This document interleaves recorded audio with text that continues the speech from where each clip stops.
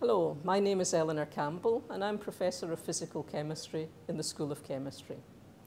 I'm interested in the properties of nanoscale carbon materials, such as the fullerenes and their close relatives, the quasi-one-dimensional carbon nanotubes and the flat two-dimensional graphene sheets. So we use techniques such as intense ultra-short femtosecond laser pulses and photoelectron spectroscopy to study the properties of highly excited electronic states of the fullerene molecules.